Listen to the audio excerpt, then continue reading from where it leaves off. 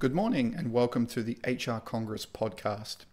Today we'll be featuring a session that was recorded at the Digital HR Innovation Summit 2019 in Amsterdam. The session is about leadership in the digital era, and it's presented by Dr. Jennifer Jordan, Professor of Leadership and Organizational Behavior at IMD Business School. Our podcast schedule will return to normal from next week onwards. Given that the coronavirus situation has taken precedence over many business functions, it's been a little delayed, so we apologize for that, but it will return to normal very soon, so stay tuned. Enjoy this particularly relevant session for today, and make sure you subscribe to keep up to date with the latest information from around the world of work.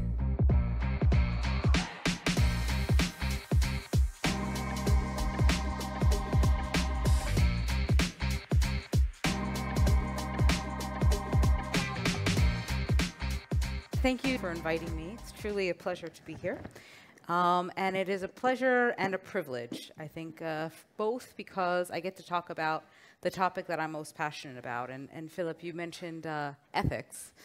It's interesting, as a professor of leadership, so I left school in 2005. And when I was going through my PhD, it was the Enron and the WorldCom scandals going on in the US. And so I'm American by birth. I've lived out of the US quite some time. But it was a time when we were thinking a lot about ethics. And so when I left graduate school, the primary topic that I taught on and I did research on was ethics and morality. And every school wanted a teacher to teach ethics. And then a couple of years passed by and people forgot about ethics. We don't really think so much about ethics or responsible leadership anymore.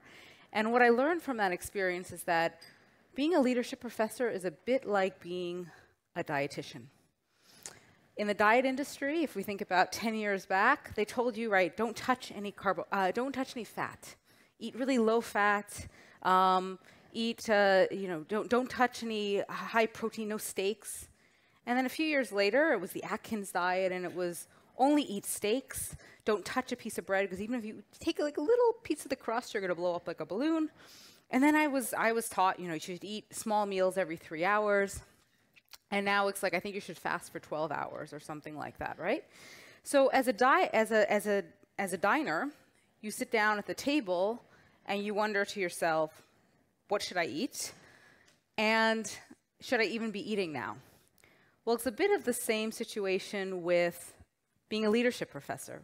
So in my career, as I said, when I left graduate school, it was all about ethics. We were worried about responsible leadership, and there were many opportunities to teach and do research on this. And people kind of forgot about ethics. Since then, we've had charismatic leadership, we've had servant leadership, we've had authentic leadership. And I worry it's the same issue for leaders. They walk into the office and they think, what does it really mean to lead? What should I do? Should I be the charismatic servant, which I'm not even sure what that means? And so when I've been teaching now at IMD for 3 years, and I got the question more and more from clients, what is leadership like in the digital age, and how is it different from leadership before? And it was very frustrating for me because I couldn't answer that question. I didn't have the data, and I didn't know anyone else who had the data. But what I was very, very careful of is not merely packaging old wine in new bottles, having a new trend. Like digital leadership is completely new. It's something that leaders have never seen before, and we're going to sell it as such. But I also didn't have that answer. I didn't know if it was completely new. And so in the last 2 years, I've been privileged to work with our Cisco Center for Digital Transformation at IMD researching this question. So 80% of the research I do right now. I still do my stuff on power and influence and ethics, but 80% is in this area of what does it mean to lead in the digital age. And that is what I will be presenting here today. Super short snippet on what I'm doing. So we try to answer this question, or we're in the process of answering it, because research is always ongoing. And we did so through several different means. One was quantitative. So we have data from over 1,000 leaders who are working in areas of either in digital companies or companies that are being digitally disrupted. And we looked at what are the competencies as well as traits, although I'll tell you why we're only focusing on competencies now. What are the competencies and traits that are predictive of success as rated by their peers in these environments? We also did several in-depth interviews of leaders at these companies saying, what competencies do you see as being successful? And then we've done a number of case studies. Right now, the model looks like this. Humble, accepting that others know more than me, so being open to learning. In an age of digital disruption, it's not necessarily the leaders that need to know the technical skills and the technical competencies, but more about the mindset they bring. And I'll talk more about that later on, because we did look at that as well. How important is it for leaders to know and be familiar and to be competent in some of the more technical areas as well? So humble, accepting that others know more than me. Adaptable, changing my mind is a strength, not a weakness. Visionary, a clear vision is more important than a detailed plan. Engaged, always being in listening mode. So that's often a big change for leaders, being a better listener rather than a teller. In the center, we have 3 competencies, which is informed decision-making, fast execution, and then hyper-awareness, which is being aware of threats internally and externally in one's environment or industry.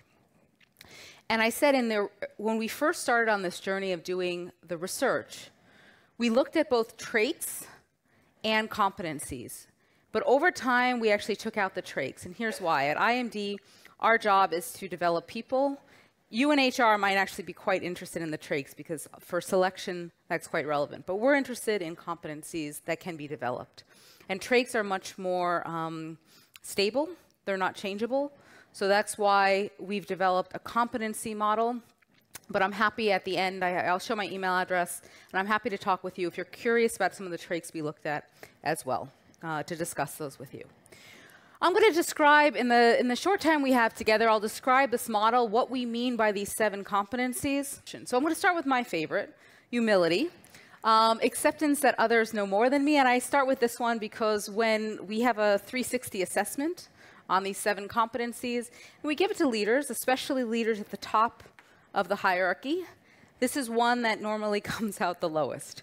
So being open to learning and being open to understanding. I'm going to play a video right now with Tim Westergren. There's a learning that I feel that I've had through this path that I learn and relearn over and over again, and that seems to be this truism through all the years, and that is to me the value of humility, which when you run a business, you're faced with an enormous amount of uncertainty and experimentation. It's an adventure, and you really don't know what you're doing. You learn it in the doing of it. I think it's like being in a car driving at night on a windy road. It just sort of unfolds in front of you. And I think there's no more important characteristic to bring to that than humility, to sort of know that you don't know pretty much what you're doing, and it starts with people sitting next to you. You have to, I think, by example, embrace a really horizontal, respectful work environment. And I think the more you inject hierarchy into the office, whether it's in the form of physical structures or titles or whatnot, the harder it is to kind of retain that sort of humble thread. And I really do think that people are very, very motivated by leaders who they view as humble. I think it's an inspiring attribute. You want to work for someone like that, and more importantly, you model that for people that work for you. So if you do that as a leader, you build humble leaders who then, in turn, I think, build motivated teams. And that's different from confidence and aggression, being aggressive and ambitious. Those are perfectly symbiotic. But I think underneath that all, if you retain humility, you have a good shot at it. So Tim, as you may have seen there, he was the CEO of Pandora. So you might know he stepped down in 2016. Pandora, one of the largest streaming radio stations in the world, American-based. What I like about this video is 2 things he says about humility. One, people want to work for humble leaders, which we find as well, especially millennials. And a large area of research that we do right now is on millennials and leadership. What is really unique about them? What is unique about what they're looking for in organizations? And then the second thing is that humility is not is symbiotic or is not opposed to traits like ambitious. competitive. So we often think when we use the word humble, it's kind of a soft term. Oh, someone's very humble. But actually, you can be humble and also very aggressive and very competitive. And we find in the digital age, you need to have that humility in order to go forward. And Gordon mentioned this unlearning and relearning. I do believe that that is a competency. So this was one of my favorite quotes that I've seen recently. I saw it on a calendar, and so I took a photo of it. But I think it's brilliant. The illiterate of the 21st century will not be those who cannot read and write, but those who cannot learn, unlearn, and relearn. And I think it's so true. And we see with leaders, I get it, right? I see also IMD, we're in the middle of a digital vortex. We're being disrupted. For those of you, I'm guessing you work with a lot of providers around executive education. People are expecting something very different from executive education. There's many more providers out there on the market. And it's very threatening as a professor or anyone who's spent many years, a lot of hard work developing an expertise, and then all of a sudden to be told you have to change. And what you learned is obsolete. That's really tough. So I get that, but I also realize that this is a necessary trait in order to go forward for the future. So humble, an ability to accept feedback and acknowledge that others know more than you. And so, as I said in our quantitative study, we looked at leaders that were rated by their peers as either successful or unsuccessful. We call them the agile. And the non-agile leaders, agile is kind of a buzz term, but that's what we labeled them here. And we found that the leaders that were rated by their peers as being successful in the environments reported things like challenging their own assumptions, gathering ideas from their team, allowing their team to coach them, and having their team encourage them to challenge their opinions. Okay, so humility was the first competency we looked at. Adaptable.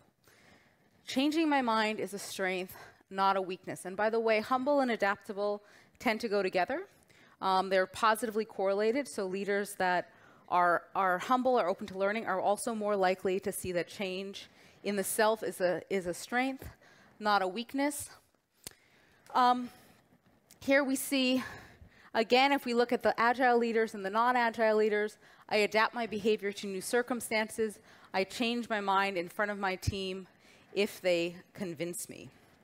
So we often think that Steve Jobs, he wasn't an agile, an adaptable leader. He had an idea of where he wanted to go, and he was actually very stubborn, unwilling to change his mind.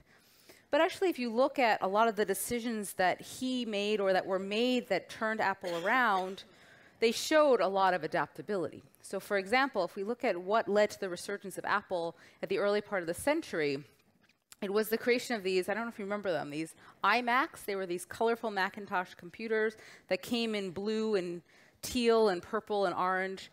And Steve Jobs thought that was ridiculous. He said, who's going to want a pink computer? And it was not until he listened to Jonathan Ive, who's currently still the head of design at Apple, who said, no, the future is that we need to create technology that's an extension of the self, that people see their identity in their computer. And that was not something that was Steve Jobs' initial idea. And then from that, Jonathan Ives also created the iPod, etc.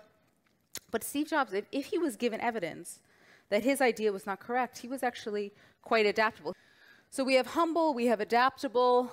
The fourth one is visionary. And as I said, this is ongoing research. The next part of the research that I would like to try to answer is how this model changes along the hierarchy. So my hypothesis is that this model might look a little bit different for people that are members of the top management team, members of the top of the organization, rather than middle managers and line managers. Maybe not that the competencies are going to change, but the weightings of these competencies might be different. And in my experience, visionary, or what the data is actually showing or pointing to now, is for leaders at the top, having a clear vision for the future is one of the most important competencies that they can have. And that has a lot to do with the fact that life is changing faster. And so you might need to be adaptable on how you get there, but you also need to have a clear vision on where you're going. So having a clear sense of long-term direction, even in the face of short-term uncertainty. And I think a company that, and a leader that embodies this idea of vision very beautifully is Lego. So I'm guessing that you know a little bit, or many of you know the story of Lego. So they were suffering quite severely around 2005 or so, 5 years after the turn of the century, losing about 30% of profits every year, so really bleeding money, bleeding cash. And it was largely, this is Niels Christensen, the current CEO, but also the CEO that preceded him, that said, okay, we have to come back to our roots. We have to understand our customer. So I'm going to use that word customer centricity, even though Gordon kind of poo-pooed it. So we have to understand our customer. We have to come back to our core product. They had done before that, they had tried many different things. They had tried opening theme parks, which were a complete failure. They had tried doing Lego clothing, also a failure. When they came back to saying, okay, what is the play of the future look like? What are children wanting? Were they successful? So they actually took out over half the products about 10 years ago, and that actually also started to help the company move forward.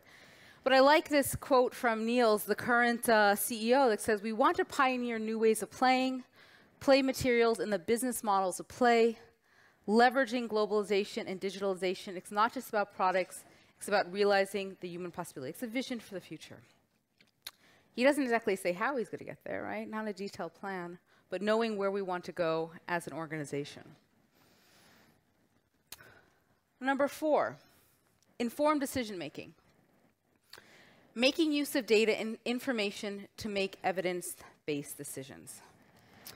So we have making informed decisions. We know, of course, Google uses data. That's one of their main value propositions, is how they use data and the extent to which they use it, the details in which they use it. Facebook is the same, but many other companies are starting to use data more wisely as well.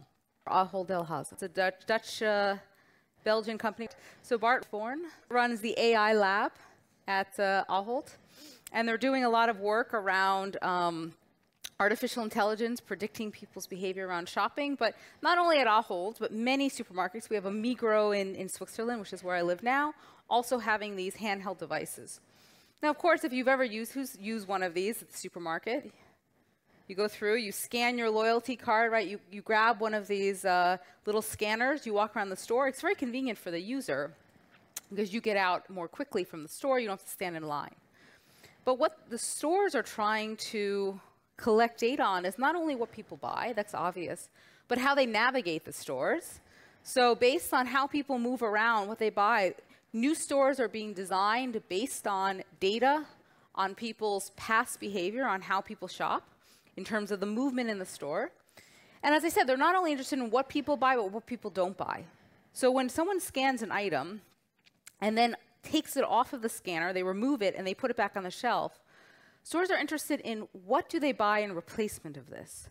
So are they buying something of a lower price? Is it a price choice? Is it a quality choice? Are they going for something that, for example, is more natural or bio? So what are people choosing to switch out in their behavior? Amazon, another similar industry, bought Whole Foods in the US, one of the largest health food chains, store chains in the world, actually. And the reason that Jeff Bezos said that he bought Whole Foods is because they didn't have a loyalty program. He said they were losing a lot of data that they could capture around how people think about and buy health foods and think about healthcare. About 3 months after buying Whole Foods, he announced that he was entering the healthcare market, probably not a surprise. And then, as I mentioned, we're working with Novartis. Novartis has what is called the NERV project. So at any one time, Novartis is running about 500 clinical trials. In the past, they were losing a lot of money on their clinical trials because they were not able to keep in touch or to keep track of where these clinical trials were in the process that they should be. And so some clinical trials didn't have enough people signed up. They had started too late, and therefore they weren't completed in time to receive. Some of them received government funding, et cetera, as well as the Novartis funding. And so what the NERV project does now, it allows in real time for them to track enrollment numbers, where they are in terms of distribution of the medicine to the potential participants. And so they can know almost immediately when a project is falling behind and intervene before it gets too late. And they found that this is saving them a lot of money in order to be able to track this in real time. So the downside of using data, of course, we can make fast decisions once we have considered 4,872 factors. So one of the downsides of using data is that it often slows us down. And in a time of digital disruption, speed, as you see in this model, fast execution is quite important. And these two competencies, by the way, in most people, tend to be negatively correlated. People that are really good at fast execution tend to be more gut-oriented. They tend to go more with their intuition. And people that use data are very analytical, but they tend to also be slower sometimes. And so we find that the leaders that are really successful in the digital age are the ones who are able to manage that tension.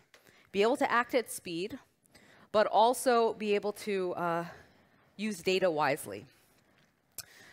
So fast execution, the willingness to move quickly, often valuing speed over perfection. This is a really tough one depending on your industry. So for example, we work closely with an airplane engine manufacturer. It's really hard in that industry. Where can you sacrifice perfection? Do you want to tell your clients that are buying your airplane engines, oh yeah, we sacrifice perfection over speed? Doesn't work, right? So where can you act quickly? What are these areas of fast fail, depending on your industry, or even pharmaceuticals, right? Can you really sacrifice perfection in pharmaceuticals? It's a tough tension between these two characteristics. This is a picture from KPN. They're going through a fairly large digital transformation. They have this separate arm where they have 35, at least when we wrote the case, was 35 Scrum teams. Here's a picture of one of the floors where the Scrum teams are working. It's becoming very popular. In my workshop, I asked for an example. There was a woman, Ksenia from PMI, who was talking about how they're using it outside of the software industry, in HR actually, using Scrum methodology. But Scrum is based on the lean startup model of build, measure, learn. Building a minimally viable product, measuring what are the benefits and the weaknesses, and learning from that, and then repeating the cycle. Classically in Scrum, it's a 2-week cycle. But that has been adjusted, so Ksenia was sharing with us, for them, it's a 3-month cycle that they've adjusted this to. But still, can you kind of go through the cycle where you develop something quick, fast fail options, and learn from that and build again? And I have, if anyone knows the Scrum Manifesto, it's 12 points that you're supposed to follow with Scrum. I have number 10 on my office wall. I think it's extremely important and extremely difficult in organizations. Simplicity. The art of maximizing the work not done is essential. So what speed is about, right, or what allows us to be speedy, is really focusing on the goal of where we want to go and not being distracted and not being disoriented from where our area of focus or area of expertise is. And I think in organizations, that's one thing that startups have an advantage over big organizations. They're bringing in experts who are really good at what they do, and they allow those experts to work on only what they're good at. And it does allow for speed. Engage. So now I promised I would go back outside of the inside. Engage. I'm always in listening mode. A willingness to listen, interact, and communicate with internal and external stakeholders, combined with a strong sense of interest and curiosity in emerging trends. I'm going to play a video now. This is Angela Ahrendts, the former CEO of Burberry in the UK. She left in 2014, went to Apple, was head of retail, left I think 2 months ago from Apple, and it's very strange. I'm not sure why she departed. There was almost no communication about it. I'm not sure what she's doing now. But this is a video that was taken of her in an interview when she was still at Burberry. So she's going to talk about engagement. What advice would you give a new chief executive? Listen. You know, it's, you think back and you think that I was very fortunate to have a 6-month transition period with my predecessor. And it's funny because if I would have implemented everything that I thought about the first 30, 60 days, you know, I can't imagine where we'd be. So they ask Angela, what is the most important quality? And she says, to be a good listener. If I had implemented what I thought when I first started, we wouldn't be where we are. And I think that's a really interesting statement for a CEO to say, right? It's not oftentimes, in my workshop, we talked about the differences in leadership in the pre-digital and digital age. At least 10 years ago, we talked more for executives about executive presence. What do you tell? How do you communicate? And now we're finding with executives They have to step back and be better listeners, which is also a huge shift. So engaged, always being in listening mode, a related competency, hyper-awareness, constant scanning of the internal and external environments for opportunities and threats. Are you aware, kind of, someone used a great term in the workshop of helicopter view. Are you able to kind of see the big picture, not only in your industry, but also outside? This is very important as we come into a world with more disruptors. Do we know what's happening outside that might still affect what we're doing inside? And so I saw this a few months ago. It was an interview with James Gorman, the CEO of Morgan Stanley, and it was about robo-advisors. And he pretty much in this whole interview dismisses robo-advisors. They're not going to, as he says here, where judgment, trust, and emotion play a big role, it's hard to imagine humans not being at the core of that. It makes no sense to me at all. Okay, so he doesn't think this is going to disrupt his business. I turn the page, and it's an article on Fidelity, another investment bank, investing in a stock app that a 10-year-old made, which advises people on buying stocks. So yes, it's like for you in your industry and the people maybe that your reference point, maybe they wouldn't use digital advisors or robo-advisors. But if we think about if we're hyper-aware, we think about beyond just our generation, beyond our comfort zone, beyond our reference group, our social reference group, our gender reference group, our generational reference group, maybe it is relevant. And leaders need to have this hyper-awareness. And many leaders themselves don't necessarily have that hyper-awareness, but they build a network around them that allows them to be more hyper-aware. And I talked also in the workshop about the importance we see in what I call network leadership, developing a network around you that ameliorates your weaknesses. Some of those can be leadership weaknesses, but they can also be technical competencies or technical skills that you yourself don't have. So in closing, we know that there are three things that leaders need to be successful. One, they need to have the skills or the competencies that are needed to be successful in their environment. The second is a context that fosters these skills or encourages these skills. But the third, and equally important, is a belief that you can lead or accomplish your goals. And this is what is known as self-efficacy. And a lot of leaders, when they come to IMD and they do a program on leading in the digital age, or leading in a time of digital disruption, they're like, oh, this is not me. I'm not a millennial. I'm not even a Generation X. I'm a baby boomer. I didn't grow up. I'm not a digital native. This is not comfortable for me. And what I hope after this talk, or when I hope after one of our programs, what you or they understand is, yes, these might be the digital leaders, Tim Westergren, Angela Arenz, Niels Christensen. By the way, none of these, except this guy, he's quite a techie, Angela or Niels and many others, they're not techies by trait or by trade. That's not their background. Angela came from the fashion industry. Niels had a very much a corporate background. He wasn't a techie in any way. But they had the competencies, the human mindsets, as Gordon used the term mindset. They had the human mindset needed to make these changes and to be successful. So I hope when you ask yourself, who are the digital leaders, you see that it can be you or the people that you work with. It's not someone who has who knows Python or who can understand and explain Bitcoin, etc. And so when we come back to this model of 7 traits, none of these, going back to, selling old wine in new bottles, none of these are competencies, I'm sorry, not traits, competencies that you've probably never seen before. You know what humility is. You know what it means to be adaptable. You know what it means to be a good listener. They're not some kind of alien traits. But the question is now, how do we start developing them and encouraging them in our organizations?